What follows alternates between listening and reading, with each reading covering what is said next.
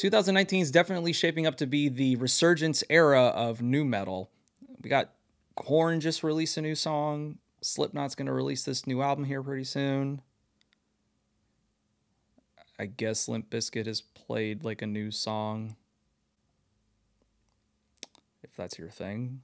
What's going on, guys? My name's Corey Kamori, and welcome to Lyric Breakdowns here on the Breakdown channel. And in today's video, we're going to be discussing Unsainted by Slipknot. Released in 2019, or going to be released in 2019 off of their We Are Not Your Kind album, Unsainted, from my interpretation, touches upon the process of letting go of past trauma and working through trials and tribulations of the past in order to move on and become the person you want to be. The song also seems to be touching upon Corey Taylor's relationship, his love-hate relationship, it seems, with the media and how he's portrayed in the media as a whole. But we're getting a little ahead of ourselves, so let's back up a second and let's start off with the lyrics. And the song begins with the words, "Oh, I'll never kill myself to save my soul. I was gone, but how was I to know? I didn't come this far to sink so low. I'm finally holding on to letting go. I'm just weathering a rough patch. Another villain with an itch to scratch. Denial is the darkest when you live in a hole. Why does the hell make you feel so cold? Make a move and you pay for it. Pick a lord and you pray to it. You're so demanding when you want the truth, but your stories don't read for me." So, starting off the song, it seems to me like Corey Taylor's talking about, I've gone through all of these hardships in life. He's opened up numerous times about how he dealt with abuse growing up, homelessness, and, he bounced around from home to home throughout his entire adolescence, really. And, to this day, he's, struggled with all of those things that have occurred. There was a really interesting episode of, oh my gosh, someone in the comments is going to, let me know exactly what the title is, but it was like a therapy video session that was hosted by Vice, I want to say, where Corey Taylor went on this show and talked about some of his past traumas and really worked through those past traumas with this therapist and kind of came out on the other side of realizing, that he didn't have to keep holding on to all these experiences. If I find that video, I'll link it for you guys in the description below. It's a really great watch. But this also seems to be touching upon things that have occurred recently for Corey Taylor and potentially the band as a whole. Now, I know in particular Corey Taylor, he went through another divorce, which wasn't highly publicized, but he did go through another divorce a couple of years ago, and really was starting to just try to find himself again, and recently became engaged again.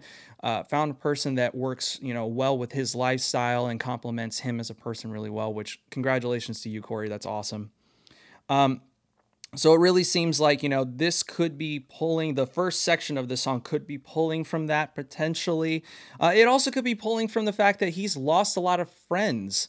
We've all lost a lot of people in music that, really gave back to us musically. We lost Chris Cornell a couple of years ago. We lost Chester Bennington a couple of years ago. And again, these guys died as a cause of suicide.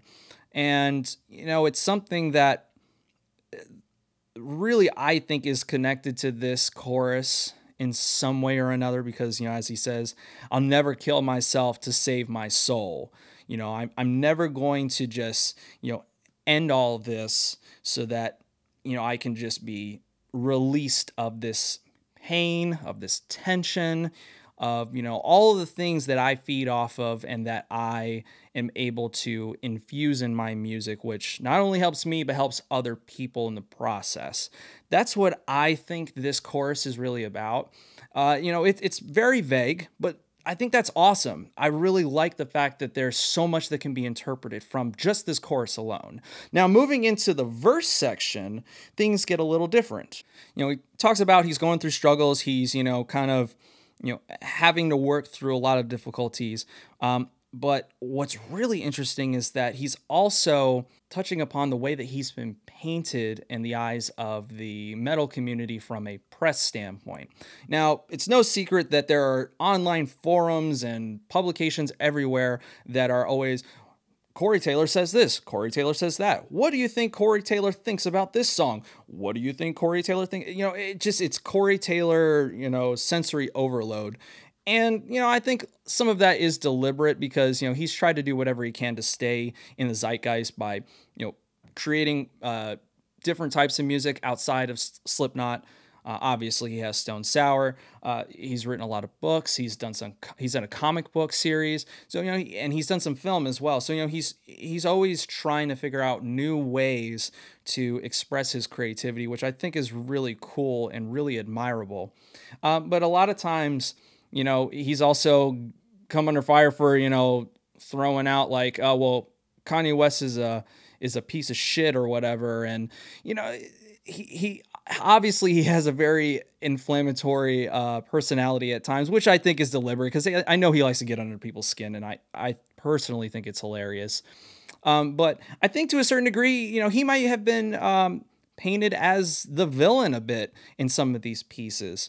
And, you know, just by him going and sharing his experience and sharing his insight and thoughts on everything and anything under the sun, you know, it's gotten people to be like, oh God, here goes another one. Here comes Corey Taylor talking about, you know, what does he think about the flavor of carrot juice or some crap like that, you know? And I think that he's kind of relished in that. He kind of enjoys that. He's like, oh yeah, you're painting me as a villain now, which he's always described how he loves horror. He loves horror villains in particular. You know, he loves Michael Myers, you know, Heath Ledger's the Joker, which to me is very telling in his new stage attire.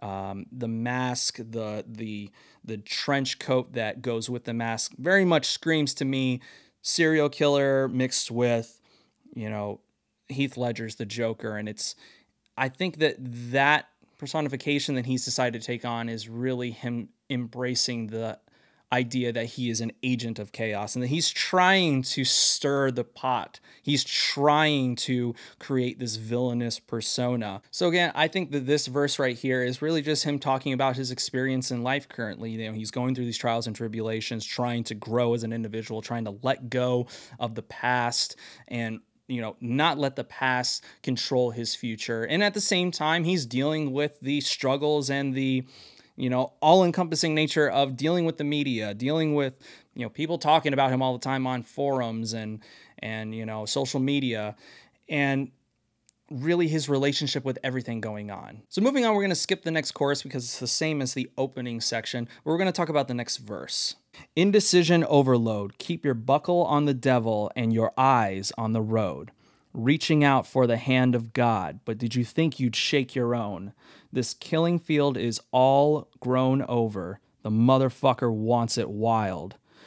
Go sow your oats in alphabetical order. The anti-antagonist is back in style. Myopic, can't see straight. Dystopic, one sin too late. You gotta lie if you want to believe, but your Bibles don't work on me. I think this section right here just kind of continues to elaborate on the first section, more so focusing from the perspective of what the mind of a villain is really like and how this agent of chaos is really thriving on just the craziness that is our current day and age. So I think that not only is he talking about this from, you know, the perspective of, you know, he's thriving in the chaos that is social media and the media in general, you know, just constantly go, what do you think, Corey? What do you think, Corey? You know, and he's just kind of, you know, sitting back and, you know, laughing about the fact that, oh my God, look, I have these guys eating out of my hand. I can literally do whatever I want with them. Obviously, he has a little more control than that, and he's not going to go and manipulate that. But I think that it's interesting that he's really kind of creating this idea of, you know, this is how a villain would operate within these realms of chaos here. But I think it also is touching upon, you know, people like certain leaders in the world that are thriving in the chaos that is our everyday life. The fact that we are always just moving on from, one thing to another that is catching our attention, and we don't have enough attention to actually focus on the things that matter, we're really getting lost in the weeds here. We're getting manipulated, and we're having our strings pulled in ways that are going to be far reaching beyond what we can even see in the here and now. And it's really interesting because he is painting it like a supervillain would almost paint it. This is like a puppet master just looking down at his marionettes and just pulling all the strings to get them to line up and do the dance that he wants them to do.